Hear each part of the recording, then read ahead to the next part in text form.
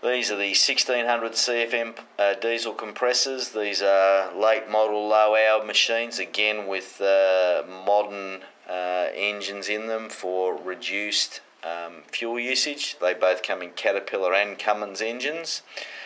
They're easy to operate, fully automatic shutdown systems, able to run double and triple shifts, easy to start as I said, and low on fuel usage. So if you're looking for reliable support air for your production facility, then these units are very good low-hourd modern systems for your compressors, compressed air needs.